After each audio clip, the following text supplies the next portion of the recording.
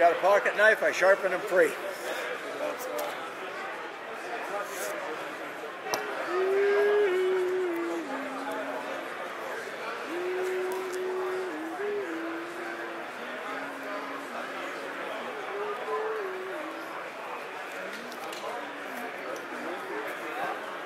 I sharpen pocket knives free.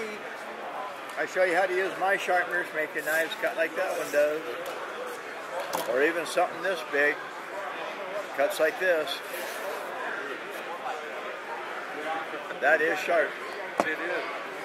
I sharpen pocket knives free. Show you how to keep your knives cutting. That's sharp. That's sharp. And it's this simple. All there is two 90-degree corners. Very high tech. Do this. It's so much simpler than any form of sharpening because those corners are about 5 times harder than the blades. So I just take the corner, touch the cutting edge, 10-degree bevel, move the sharpener. That's all there is to it. There isn't anything else. Damn thing just works.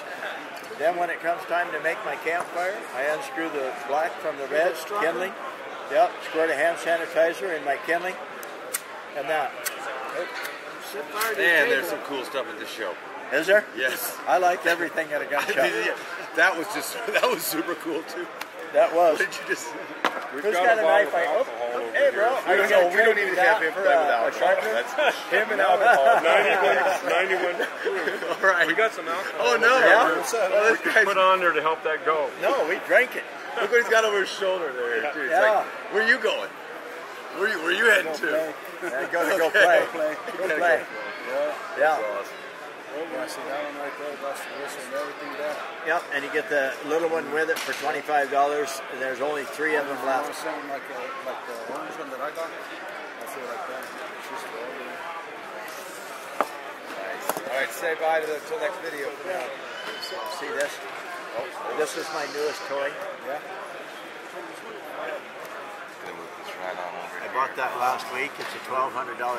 You know what I get for it? The guy walking around needed to sell it. I gave 6 for it. It's only been shot 20 times. I know. We'll see more of that in a bit. Until next time. Until next time, my friend.